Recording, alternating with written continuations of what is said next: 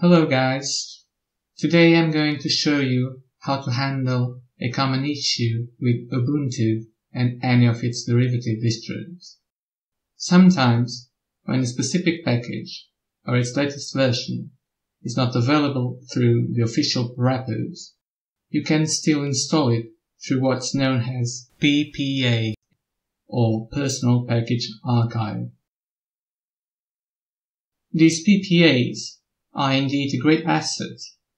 However, since they are provided by the community and often replace official packages, they might cause some unwanted behavior.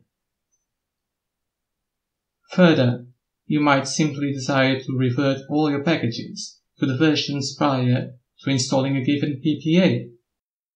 You could obviously do it all manually, using apt. Nevertheless, this could turn into a tedious task. Therefore, a much neater and user-friendly solution is to install a package named ppa-purge. In a nutshell, it disables a PPA and reverts all the affected packages to their official versions.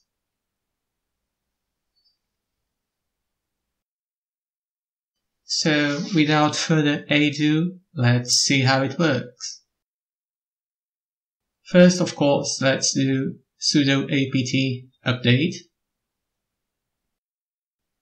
And now sudo apt install ppa-purge.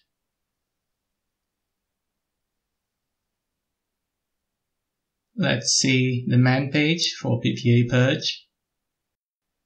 As you can see, the synopsis is quite simple.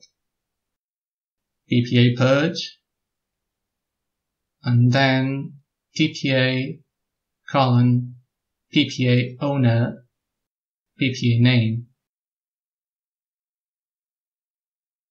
So, I've recently installed a PPA from System76 to install the pop theme, and now I want to purge it and bring all the package versions to the official ones. So let's try it.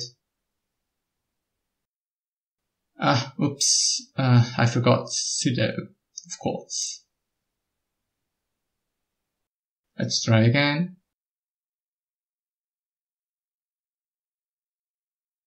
And now it seems to be working. It will now downgrade some packages to their official versions, as you can see. Use Linux long and prosper.